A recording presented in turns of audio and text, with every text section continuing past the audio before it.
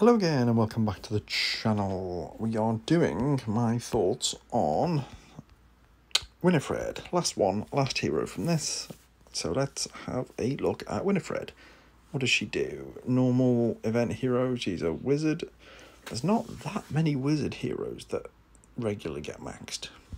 Correct me if I'm wrong, but I think I have a lot of wizard emblems. Okay, defense ailment reduction reduces the effect of defense ailments by 50%. Pretty good.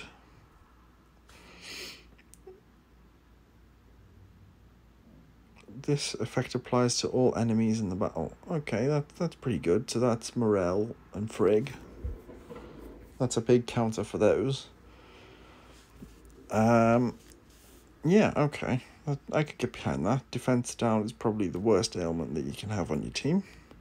Attack, 791. On the higher end, but on the higher end of average. Defense, 793, again, higher end of average. And 1470, again, higher end of average. Pretty good. Now, there's fucking loads of stuff she does here. Deals 550% damage to the target. She's slow mana, so that is relevant.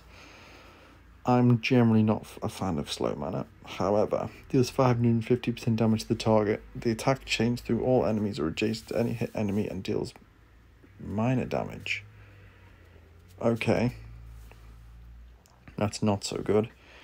All hit enemies get minus 54% attack for 5 turns. All hit enemies are immune to new status effect buffs for 5 turns. To be honest, I'm not that much of a fan. It depends how much her minor damage is. But I'm not really a fan. I think she's meant to be kind of a Khufu kind of character. Let's see if we can find one. There's one. So his is 450%, but the 450 changed through everyone. To be honest, I'm not a fan. Where is she? Where's she gone? It's Winifred. I mean, I definitely think she'd be okay in Rush, but there are better greens. There are better greens. To be honest, I don't know if I would max her.